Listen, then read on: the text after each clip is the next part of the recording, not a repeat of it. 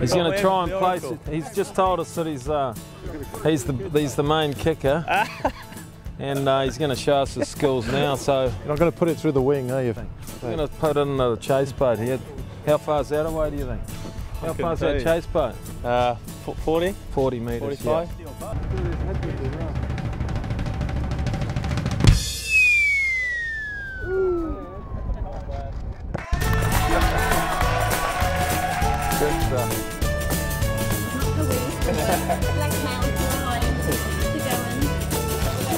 Tell you what, yeah, I hope it is cold out there because I'm absolutely boiling now. But yeah, kitted up to the max. I was given the briefing that I will be wearing knee pads, which was a bit of a surprise at the time, I must admit.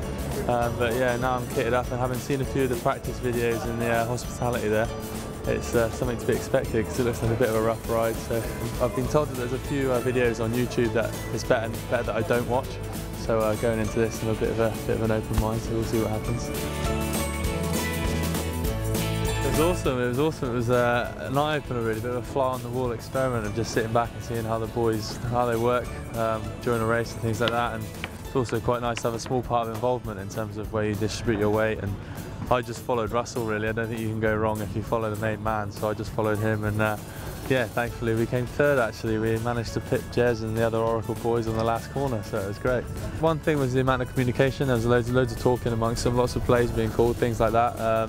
I did also notice as well the difference in age between the two. There was 4 maybe older guys, and then one guy who was younger and did a lot of the sort of the physical work, and a lot of the work. He was blowing most of the time. The other guys were more sort of chilled out. Bit of yelling and screaming. Huh? Coming from you, actually. Throwing Simeon around. Go on, Simeon. Tell him to pull it bloody harder. Yeah.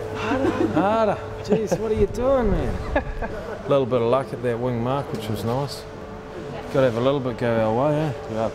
Indeed. Yeah. Is this the young one that was running around? Or No, is this actually, one of the I believe old this was the one throwing the young one around, and that's Simeon over there. Simeon was the workhorse, while these boys were the brains behind it. I don't know about the brains. Yeah, that's pretty true. That's how we manage our team.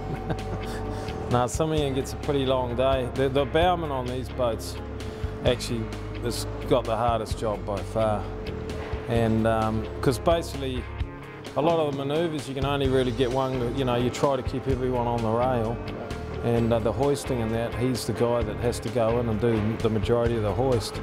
And he's so strong, Simeon, he does most of our stuff on his own. We just encourage him as much as we can.